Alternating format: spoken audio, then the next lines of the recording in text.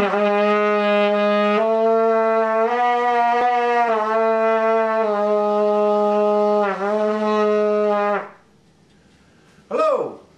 Well, this is my second attempt at making, well, I'm not really sure what I was making when I was doing this. I was just playing around. I had some strips of wood about this long, and I thought I'd make another natural horn or simple horn, but then I decided, well, we'll put a couple of holes in there to see if it sounds like anything. So originally this was just supposed to be a simple horn, but then I put the holes in to create, just a couple of new notes, as you heard at the beginning of this video. This one is made of hickory. I think if I were to criticize it, I think I flared it out too quickly.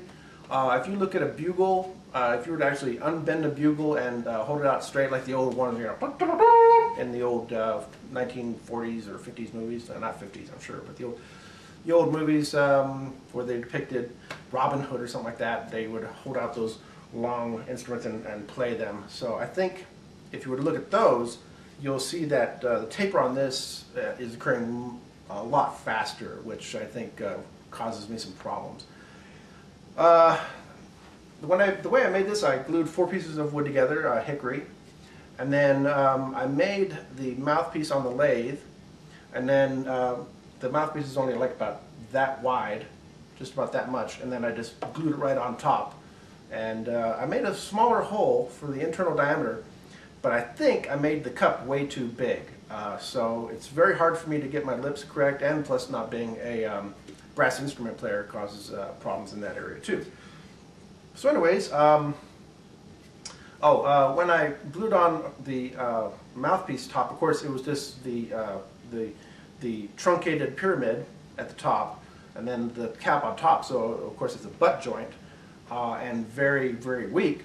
So once it glued enough, or once the glue dried enough to become, somewhat solid, I mixed together some sawdust and glue, and then just kind of smushed it in on the sides here and allowed that to dry for a couple days, and then sanded it off. And then I put a couple of coats of shellac on it, and then I put polyurethane on it after that to protect it. So that's about it. One thing I can try to do for you is play the low note and then play a couple higher notes, or at least one higher note.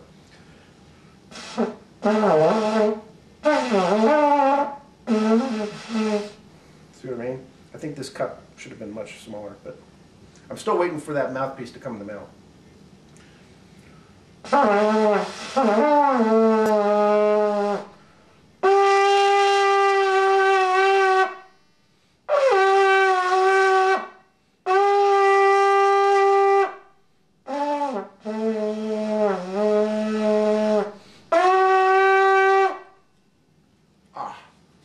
Yeah, my cheeks hurt. That's about it. Thanks a lot. Bye.